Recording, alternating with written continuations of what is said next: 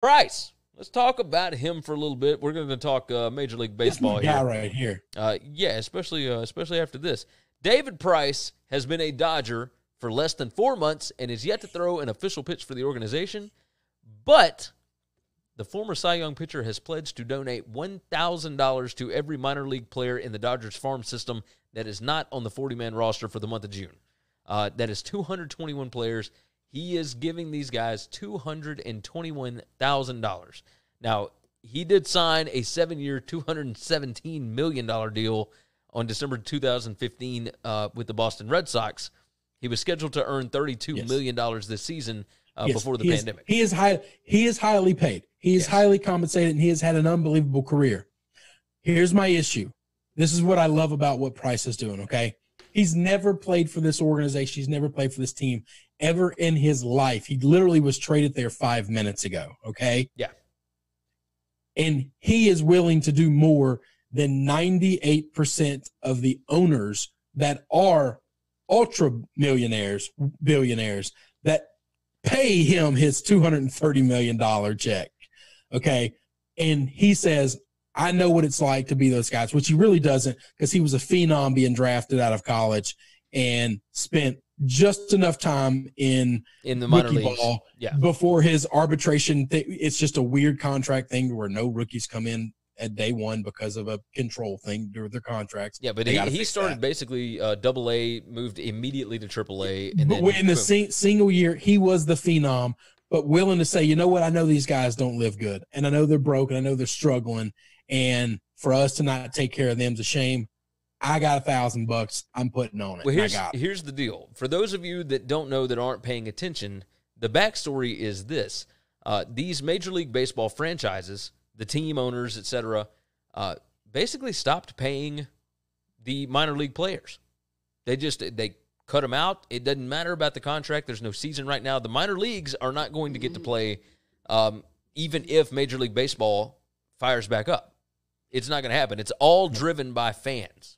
Like That's right. we had Lynn Simon, an attorney from California, on who is a minor league team owner or a co-owner. Yeah. And he kind of explained this stuff to us. If you want to go back and find the podcast, he kind of explained everything to us about how that is run. And they get, the team handles the players, they provide the players, and then everything else with that team is basically run by fans. That's it. Yeah. So if there's no fans, there's no minor league. The people who own and run the Redbirds here in Memphis don't pay the players. They don't draft the players. They don't pick the players. They don't make any coaching decisions for the players at all. Correct. They literally provide a facility for them to play in and market the team to draw fans, and that's how they make their money. They have no say in the players. It's all the 30-team owners that control the players at all the minor league levels. Right. So David Price willing to step up and say, I'm going to do more than these billionaire owners are willing to do.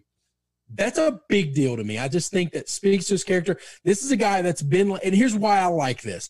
This is a guy that's been labeled weird and different, and he's like a video gamer when he's not your typical meathead ball player, smart kid, went to Vanderbilt. He's been seen as like hard to get along with or not like a good locker room guy. And I think that's because he's super introverted. He's just not. Oh, yes. He's a different kind of cat. And it's okay for him to be different. He's still a good dude. And this just, you get to see a side of him we don't normally get to see. But mainly because he doesn't let it out, because he just doesn't feel comfortable doing it. Well, to be fair, there was a story coming out about David Price that came out over the weekend that said he did not want this to be public. He did not want them to publicize it, and yet it leaked out, and it became a bigger thing than it was, and it kind of led some others. Ben jumps in. He said, it's sad how small-town baseball has rotted away painfully slow for the past 60 years. Yeah, small-town baseball, look, there's 210 minor league franchises across this country. Yeah. I mean, it's too many. It's just you have a supply and demand problem. There's just college baseball has gotten better and better and better, and that has killed the minor leagues. Yeah, well, especially because people have emotional investments in Yes, that. they Don't with care minor about league the teams. jersey of that college player already because of the school that they represent. Therefore, they have an instant fandom. And most of these are state schools, which have basically a built-in audience. tax-free exempt to build these facilities to make them really nice. Would you rather live in a college dorm and have guaranteed meals for you every day, or play for minor a pretty league? low price, or live with some host family in the middle of nowhere and play in the shittiest minor league field you could make up? Exactly. Like, that's the problem, is college based. We need to get rid of so many minor league systems and just basically have a rookie ball, a double A, a triple A, and then everything else just goes away. Yeah. Then all of those smaller systems will be way better. Way better. Along with David Price, over the weekend, we learned about the Minnesota Twins are going to start paying more for these minor league players. The Nationals, they have changed course. Big article today on ESPN. The Nationals changed course, told their minor leaguers on Monday they will receive their full weekly stipends of $400 through June after reliever. And that's what the Twins are given too, is $400 weekly. And I guess that's a standard thing that all the leagues probably collectively bargain. Yeah. But whatever. And it's not a lot. Hell, it ain't a lot. But no. But let me shout out the guy that got this running. It was reliever Sean Doolittle. He tweeted that the team's major league players would cover a planned cut in those payments. So the players for the Nats were going to cover this. Yep.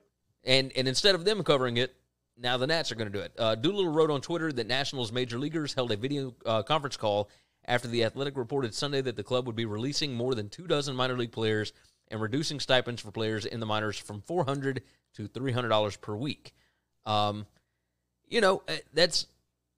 It's good. I mean, they're making change here, and it's not right that these guys sign these contracts and go in and they are working for this team, and when everything goes away, they just get tossed to the curb.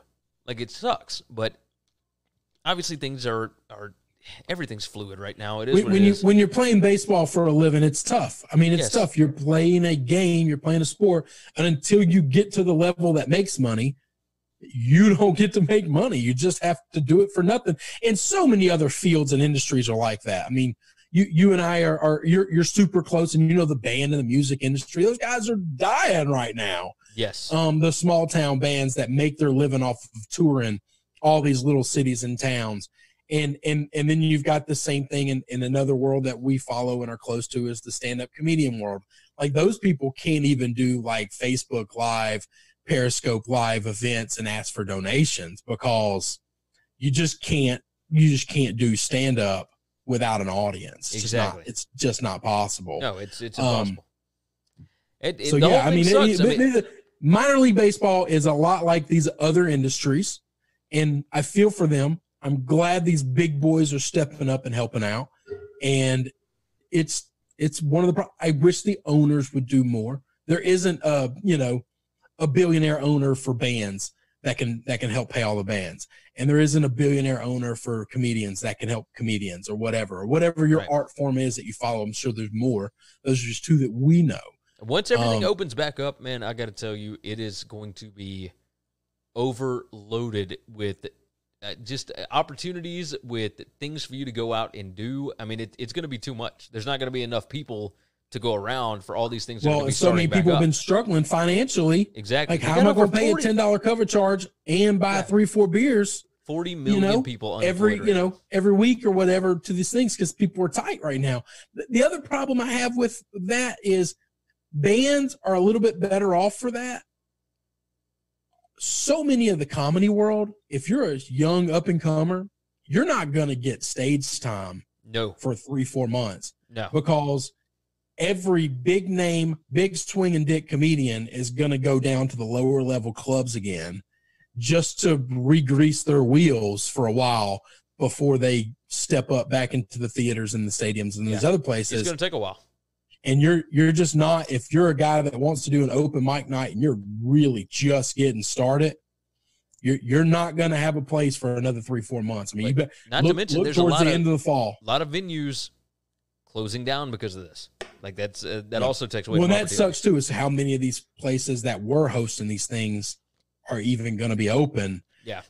So the opportunities for the big boys will always be there. I think music's just an easier thing to do. I mean, I watched a friend do a Facebook Live video last night, and Chris Allen. Yep. It's unbelievable. He does them on Sunday nights. I love them. I love them to death. Justin Moore, my buddy from Justin Moore, Hill, Justin Moore, does Mondays. Yeah.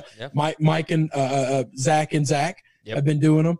And, you throw them a couple of bucks on their Venmo, and it's really entertaining. They earned it. I'm not just giving them something for nothing. They gave me an hour of entertainment. I like it a lot. Yeah. And I got something. They have a platform they can do that with.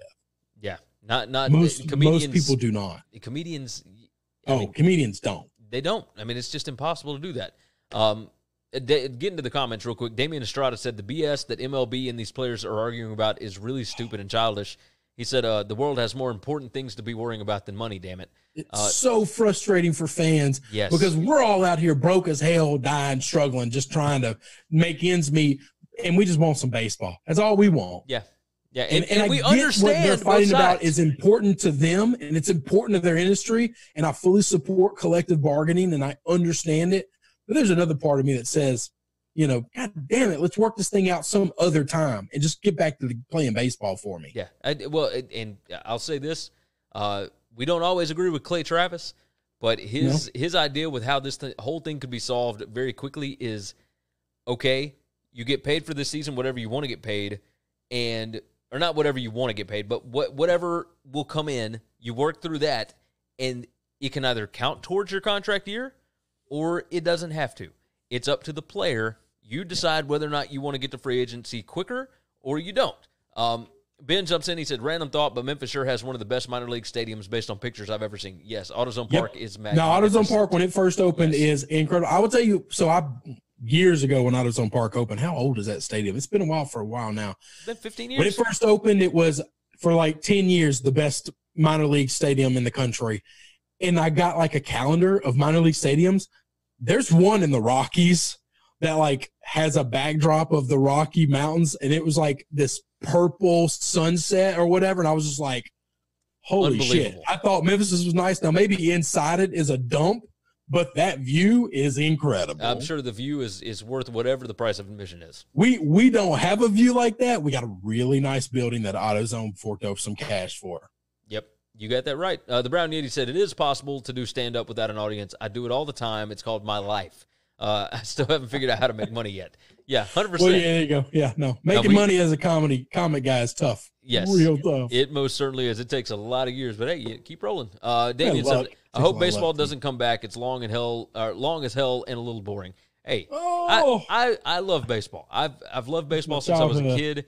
I don't watch every game, but I would like to have it on in the background. That's the perfect game for dads. You just have it on. You can check the score, see what's going on, see if it's something important that you need to watch, and then you go from there. So you've only got a couple more. Go ahead. Taking your kid. Well, I can go a little bit earlier. I got a text message saying it's okay to push back a little. Okay. Taking your kids to games. Yes. NBA games are probably pretty fun. Basketball is a good sport to do. Not necessarily NBA. Basketball as a sport. Football, maybe it's because I have girls.